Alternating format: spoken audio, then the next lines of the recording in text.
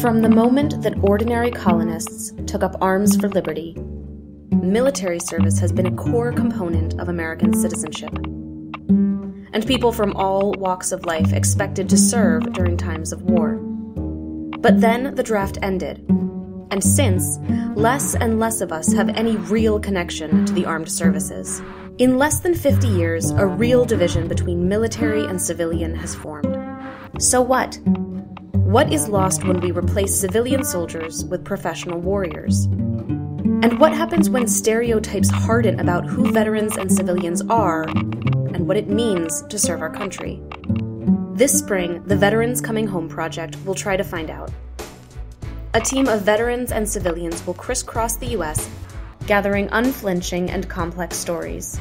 We are at Templeton Middle School. Stories of Americans who serve their country in the military and beyond. The biggest thing that's separating the veterans from civilians is themselves. The civilian will never understand. And what can you do? Follow their journey at veteranscominghome.org. When the war's over, do you think it kind of ends there? And starting on Memorial Day weekend, watch for the ongoing release of a series of digital shorts capturing everything they've learned.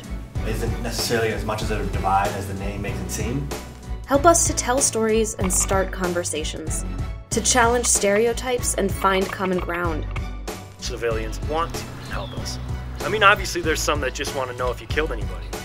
And begin to bridge the military-civilian divide. Thank you. Thank you, this is really important. Cool. That really means a lot.